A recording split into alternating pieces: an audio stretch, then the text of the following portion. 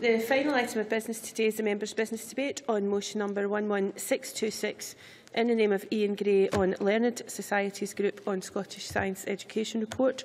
This debate will be concluded without any questions being put, and I would be grateful if members who would like to speak in the debate could press the request to speak buttons now, please. I call on Ian Gray to open the debate. 7 minutes, please, Mr Gray. Thank you, Deputy Presiding Officer. We all like to think of Scotland as a great science nation with a proud history of scientific achievements, enough to fill many tea towels over. But in this particular year, I wanted to start by illustrating that with a passing reference to perhaps one of the greatest shining lights of our scientific past, James Clerk Maxwell, because this year marks the 150th anniversary of the publication of Maxwell's treatise, A Dynamical Theory of the Electromagnetic Field, one of the most important publications ever in science, and the equations included therein just as important as the perhaps more famous E equals mc squared from Einstein later on. Quantum mechanics, the foundations of which did indeed lie with James Clerk Maxwell's very work. But Clerk Maxwell was not just a great researcher and theoretical physicist. He was a teacher too. He lectured first at Marischal College, the predecessor of the University of Aberdeen, and indeed gave pro bono lectures in that city too to the local Working Men's College. So as well as a proud history in science, we have a proud history in science teaching, and the two, of course, are fundamentally related. It is in science teaching that I have the history of science teaching, and it is history, a small part myself, not quite as illustrious as James Clerk Maxwell's, but I did start professional life as a physics teacher, and although that experience and indeed my GTC registration lies far back in the dim and distant past, my passion for science and excitement which learning about science can provide for young people remains undiminished. So it was that when the Learned Societies Group published their report back in November, I found the results of their survey of science teaching in our schools and the resources there quite alarming. That survey, the first in about 10 years, shows that 82% of our schools report that they do not have sufficient resources for science teaching.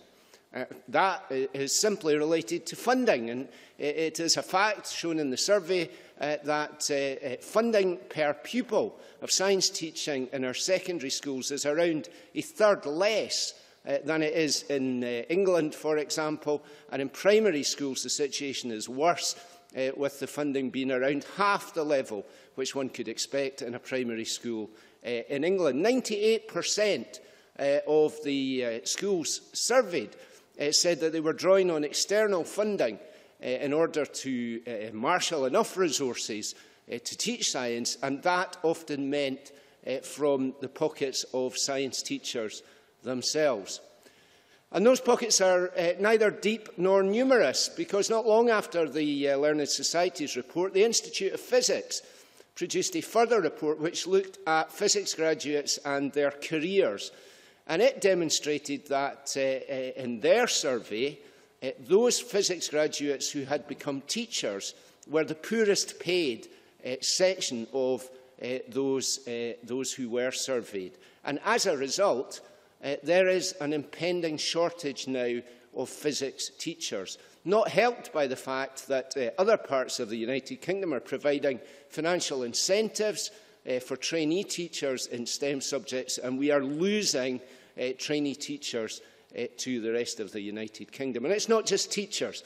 Local government cuts, which we've just heard about in the budget debate, have seen school technicians and science departments cut as well. But there are other concerns around science teaching, not just about resources. Science teachers have come to me with concerns about an unintended consequence of the introduction of Curriculum for Excellence, an introduction which we, of course, do support. However, the way in which course choice is being applied in our schools has led to a squeezing of science and maths subjects, and there are real fears now that the number of pupils choosing these subjects will be reduced, not helped by the results of the first new national exams, which show significantly lower pass rates in science subjects than in some others, and a real fear among science teachers that pupils will therefore be discouraged from choosing these subjects because of the long-standing belief that they are somehow too hard, and the result will be a reduction in classes. Surely. Minister.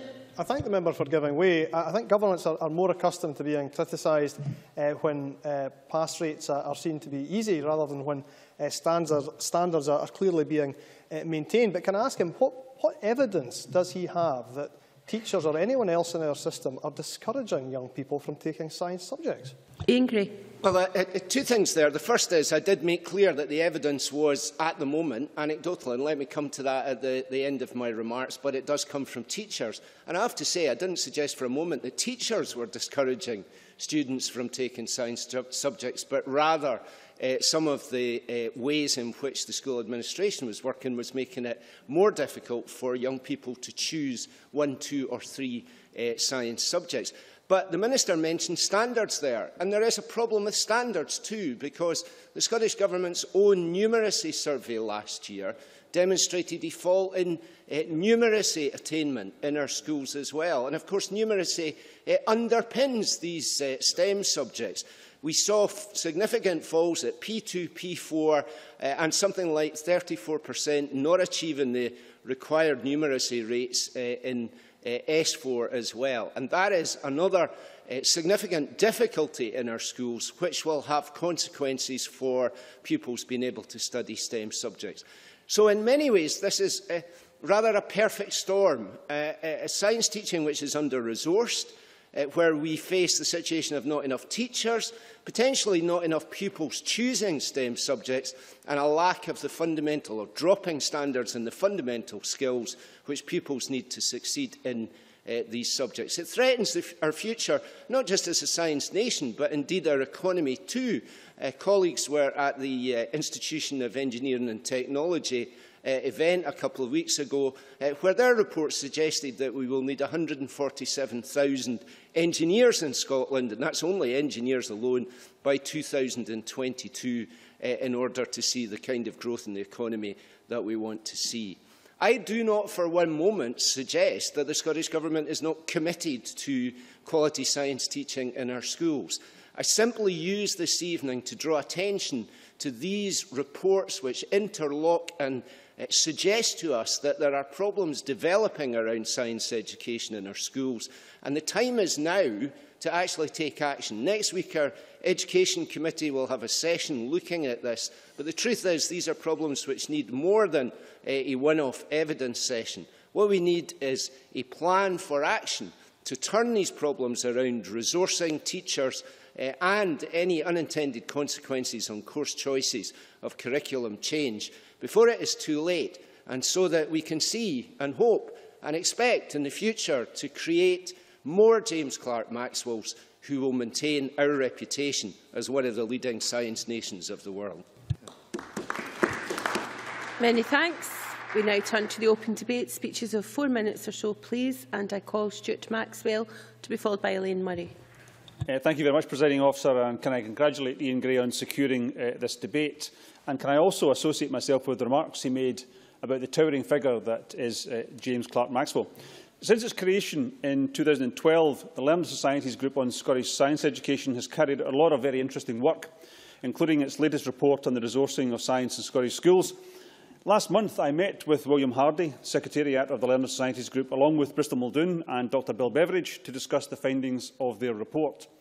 Now, as convener of the Education and Culture Committee, I'd like to inform members about the work our committee plans to undertake on science education. The committee has agreed to examine whether there are barriers to more people studying STEM subjects at school, college and university, and we also plan to look at the extent to which industry's needs for STEM skills are being met by the education system. Now, initially, the committee has invited the Learned Societies Group to discuss the findings of its report on the resourcing of science in schools at its meeting next week, as Ian Gray quite rightly mentioned. But we also intend to do further work, as we will carry out further detailed evidence sessions later in the year looking into STEM subjects. Now, I very much recognise the Scottish Government's commitment to science education in Scottish classrooms, but at this point I want to take the opportunity to put on record my support for the campaign to ensure that creationism or intelligent design have no place in the science classrooms of Scotland. Scientific fact or theory should be taught to our young people and not the ridiculous nonsense of those pushing the young earth fantasy. Presiding Officer, decisions on resourcing are of course for education authorities and their schools, though the work of the Learner Societies Group has been very useful in identifying areas for improvement.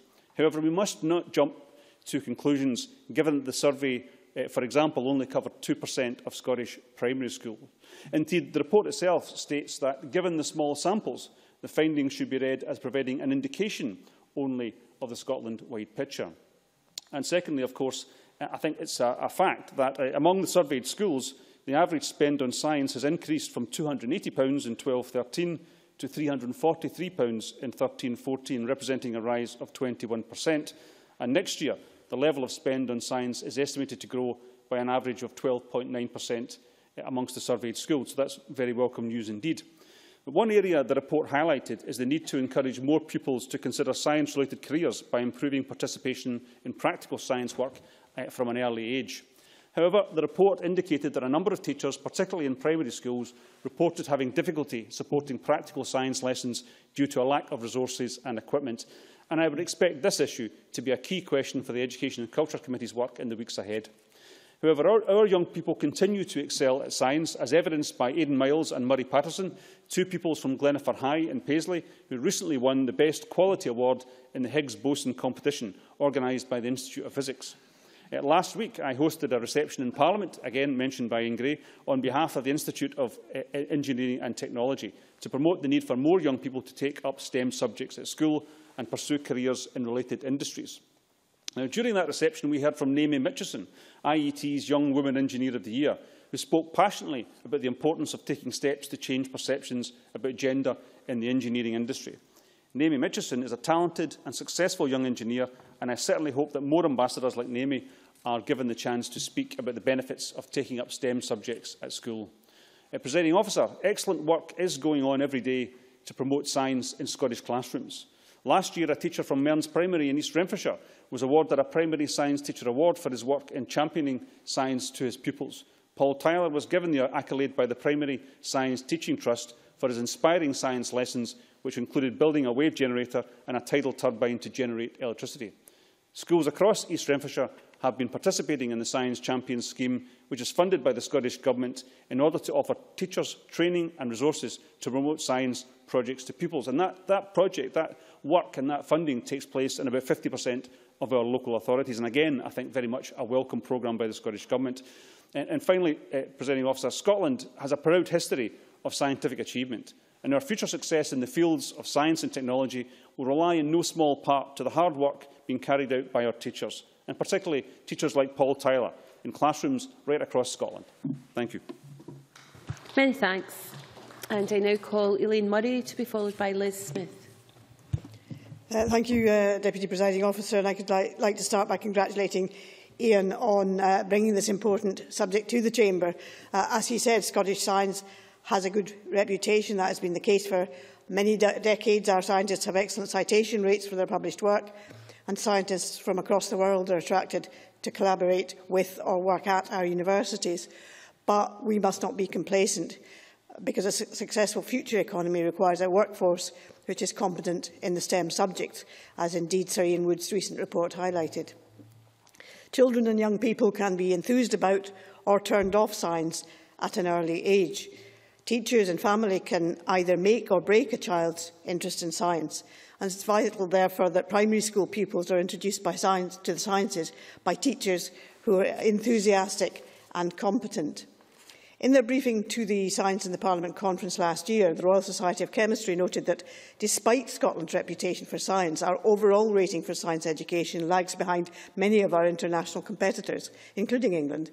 And they suggested that there is a need to provide inspiring science teaching from an early age.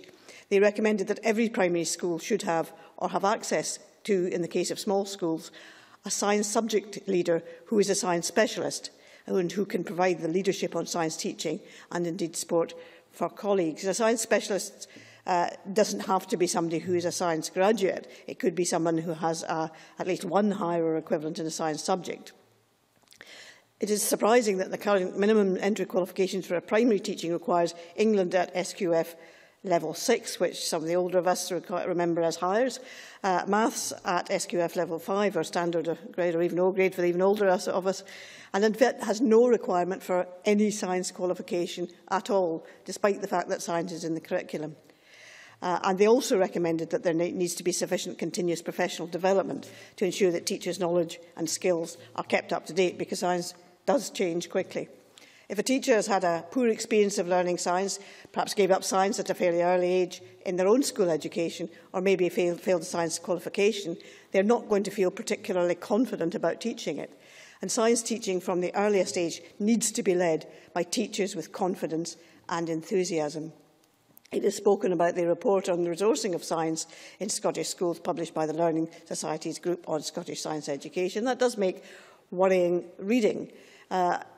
In debates on science, I often highlight my concerns about the lack of opportunities for children and even older students to actually undertake experiments themselves. And so it's concerning to me that 44% of primary schools were dissatisfied with the funding available for practical work, and 82% of secondary schools were not confident of having enough equipment and consumables to deliver science practical work effectively. 44% of secondary schools were also dissatisfied with the level of technical support. Now, it would be unfair to suggest that responsibility for the situation rests only with the Scottish Government. It does rest, of course, with local authorities and individual schools, but I believe that these issues need to be tackled if Scotland is to remain a scientifically successful country. We do need to grow our own scientists and science technicians, as well as attracting excellent students and academics from other nations. So our schools must have to be up to the task of doing this, as indeed do our further and higher education institutes. I mean, I know that there is no money tree on the immediate horizon, and this needs to be achieved against a background of financial restriction. But I believe it is actually an investment which is worth making in terms of our future economy, because if we want to continue to be a scientifically successful country, if we want to have that sort of input into our to be a sort of high wage, high experience, high qualification economy, we need to be able to produce those scientists and science technicians. We need, therefore, because of the issues which confront all of us, I think, to be able to engage with other partners. We need to increase the level of private investment in research and development. And I can't remember the number of years we've been saying there's insufficient level of private investment in research and development. That's still the case. And we also need to encourage the offering of high-quality scientific apprenticeships. And I think in going forward that requires promoting a consensus about the value of science and knowledge to the economy, and that it is in investing in science education right from the beginning, from primary school onwards, is actually investing in Scotland's future.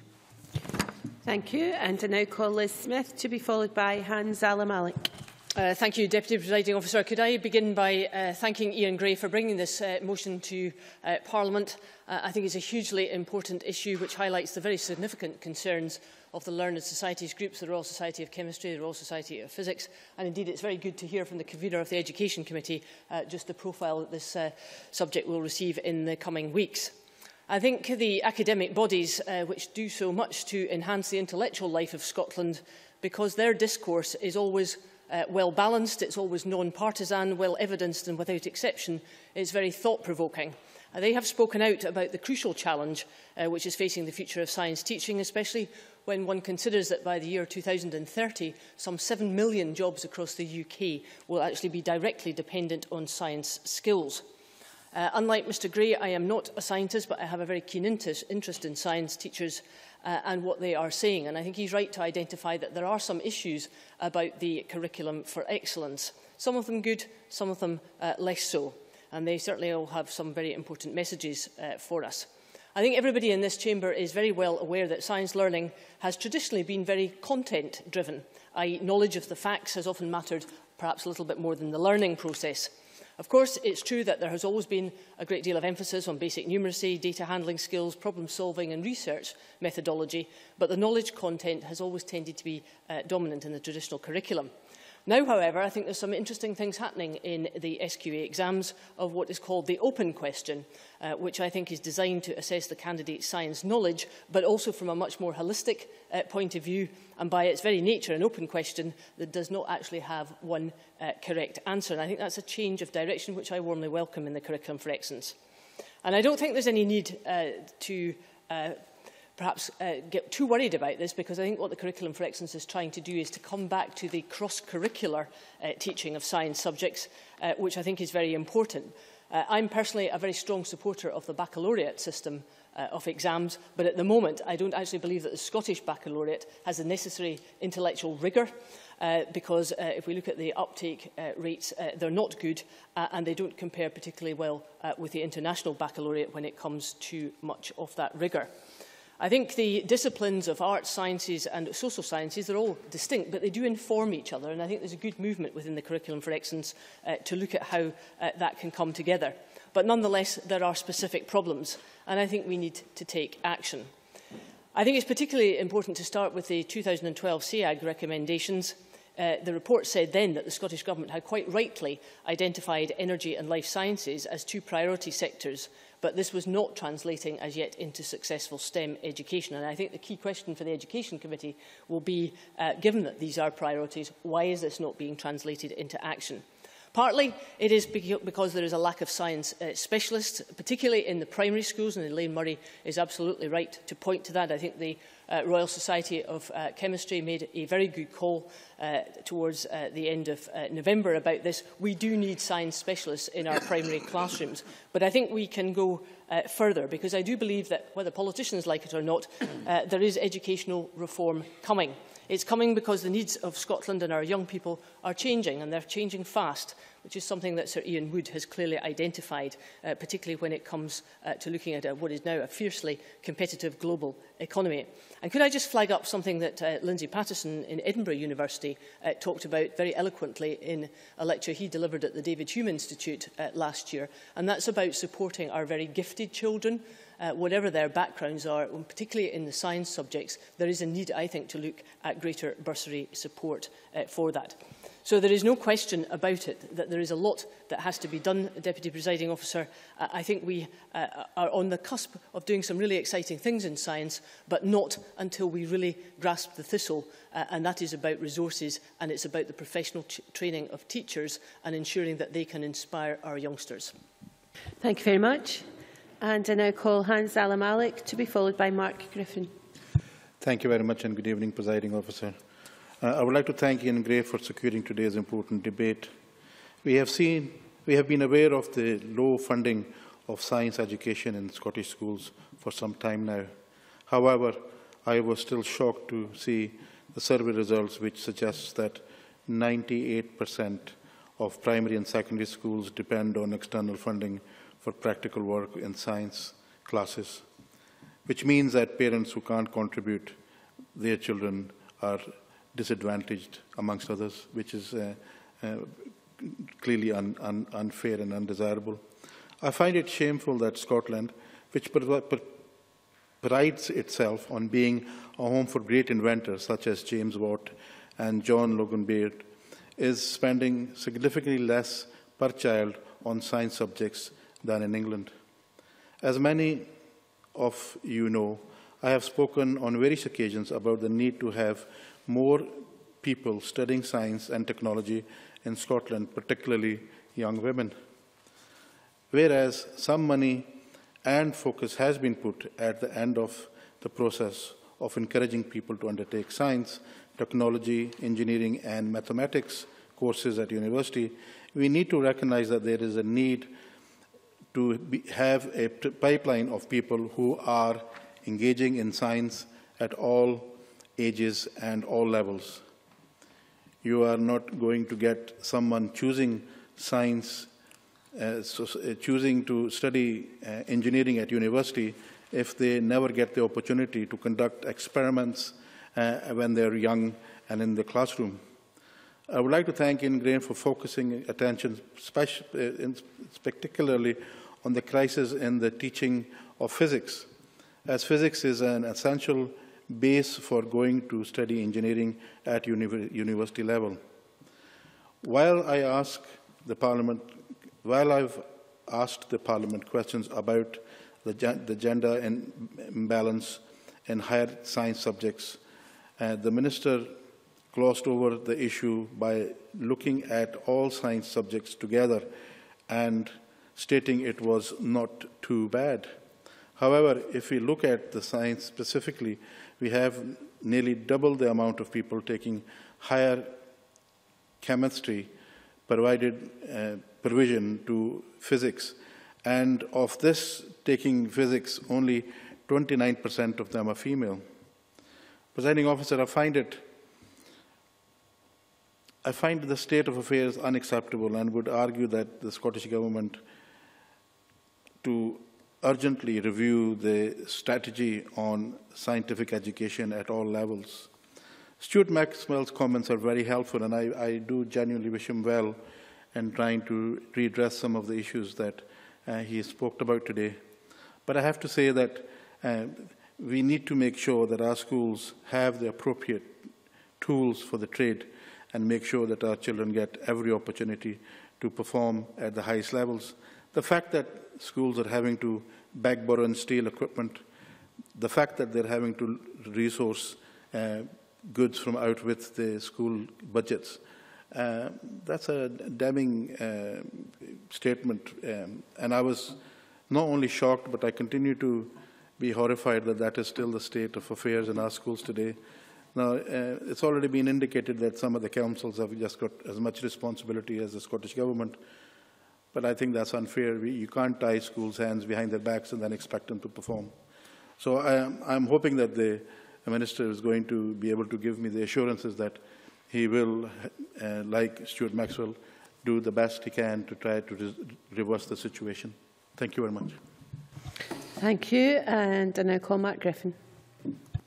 Thank you, Presiding Officer. I'd like to start, like others, by congratulating Ian Gray for securing the debate tonight on the Scottish Science Education Report published by the Learned Societies Group.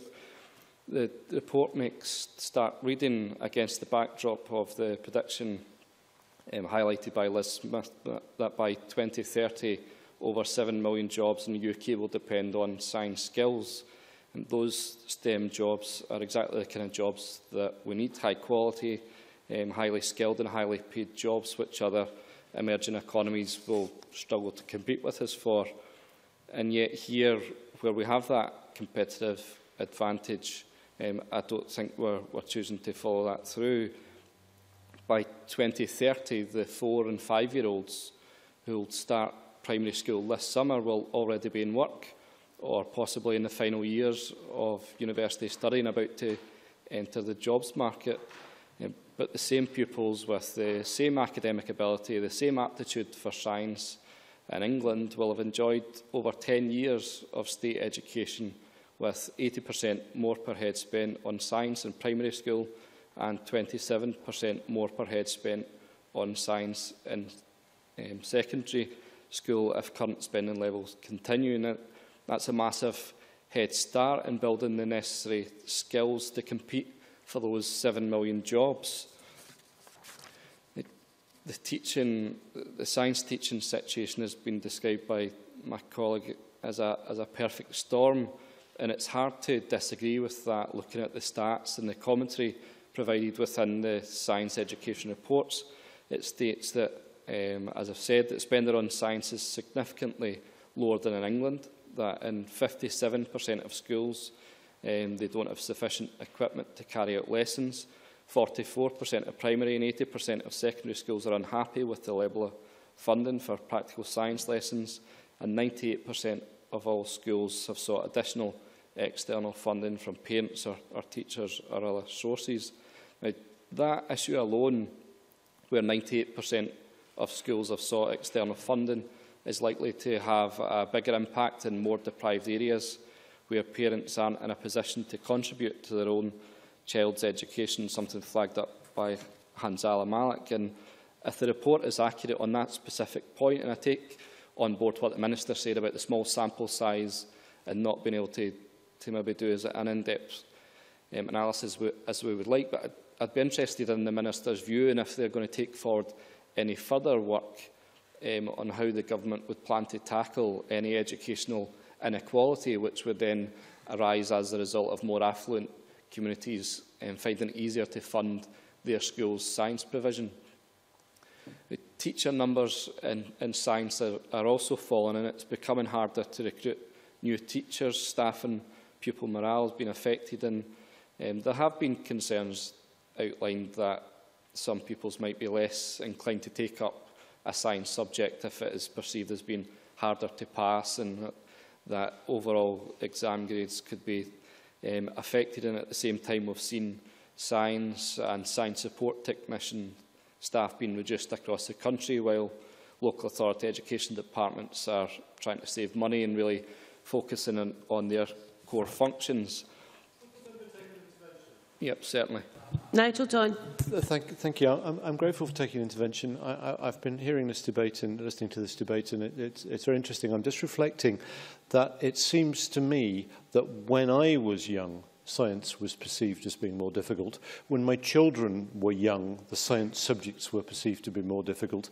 If they're still perceived to be more difficult, I think that's partly genuinely because they are. Because, as I think Ian Gray mentioned, numeracy is part of this, and if you're not particularly numerate, then science is not something that's going to come naturally to you. So I think I'd like to suggest to the member, and indeed to the Chamber, that there is an element of difficulty in here which children quite rightly see, and which we have therefore to accommodate. Mark Griffin. I take that board, and I think that's reflected in the levels of pay that science graduates and engineering graduates are paid, that there is that level of difficulty, and simply reflecting some of the concerns that have been borne out, that it may be getting to the point where the funding of science subjects and practical science is then making it even more difficult, perhaps, for when the member or myself was at school studying those subjects. And I don't want to just have a negative speech here about the challenges that we face, but I come back to this, my original point, and what should be the massive positive driver to improve science provision in schools, and that is those 7 million high-skilled, high-paid jobs dependent on science in the UK by 2030.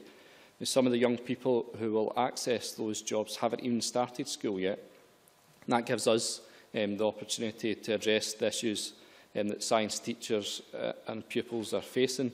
None of those issues mentioned in the report are insurmountable, and I look forward to working with the Education Committee next week as we hear some of that evidence, and with the Minister, and look forward to hearing how he takes forward this science teaching agenda. Thank you. Many thanks. And can I now invite Dr Alistair Allen to respond to the debate? Minister, around 7 minutes, please.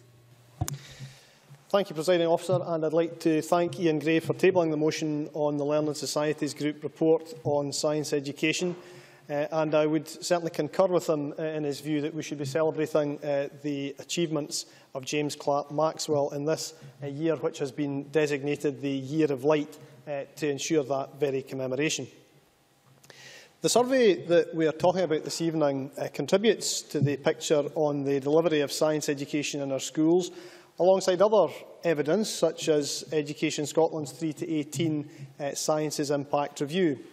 And the Government recognises the importance which science and broader STEM education plays in our schools. There is a strong connection between STEM learning and our economic growth sectors, a point touched on by Liz Smith and other speakers this evening. And so Curriculum for Excellence ensures that all our learners build a grounding across the range of STEM subjects through the broad general education, and then have the opportunity to study for relevant national qualifications. Through learning in real-life context, broader context again referred to by Liz Smith's, Curriculum for Excellence also helps to ensure that young people build an awareness of the careers which STEM sectors can offer and the pathways into those jobs. And particularly, as Stuart Maxwell referred to, it is important that we constantly have a concentration on ensuring that all our young people view science careers as being open to them, and recognise particularly the importance of encouraging young women into science careers. I thought in a thoughtful contribution from Elaine Murray, she touched on many issues, but not least on the connection between science and school and our wider national and international scientific research achievement. The picture in schools, the picture for science qualifications, is very positive in terms of both their uptake and their attainment. And with respect, there is simply no evidence, if I can use a scientific phrase, that schools or pupils are being put off from taking science qualifications. Last year, we saw an increase in entries at higher in all three of the main sciences, biology, chemistry and physics, with pass rates holding strong. It is difficult to reconcile any of that, I must say, with some of the claims in today's motion that schools might regard pupils taking science subjects as a threat to their pass rates. I will. Liz Smith. I think he's right. I think there are some good signs about the numbers taking higher and advanced higher in the science subjects. However, there is a big disconnect at the moment about the science baccalaureate, and that plays very much to the theme of curriculum for excellence. How is he going to address that particular problem? Minister. Well, where I would agree with the member is in the need to promote take-up of the Science Baccalaureate. I wouldn't agree with her in some of the assessments she makes of the quality or the robustness of the Baccalaureate itself. But as with the Baccalaureate, as with other awards that are being promoted, I fully agree about the need to promote take-up. And I do also believe that the uptake for sciences amongst S4 pupils does remain very good, and the proportion of passes within science at SCQF level 5 in 2014 is broadly the same, it should be said, as 2013. This positive picture is also borne out in the Learning Societies Group's survey results.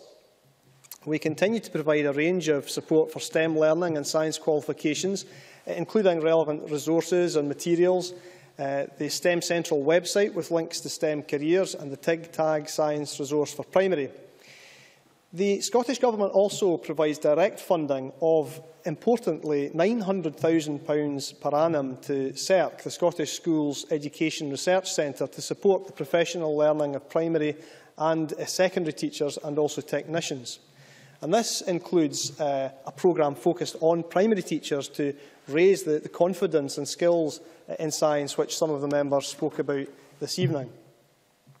In terms of the debate and in terms of the issue around funding, members will of course be aware, and some of them have referred to it, that the vast majority of funding for primary and secondary schools funding comes as part of the annual local government finance settlement, something which, of course, has been part of the debate around the budget that we've just been talking about. And it is, of course, the responsibility of individual authorities to manage their budgets and to allocate the financial resources available to them. The Learning Societies Group survey, significant though it is, does not provide a national picture on the level of science expenditure. It sampled approximately 2% of Scottish state primary schools and 13% of state secondary schools. The report itself highlights this caveat, saying that the findings should be treated with caution and purely as an indication, and we should bear that in mind.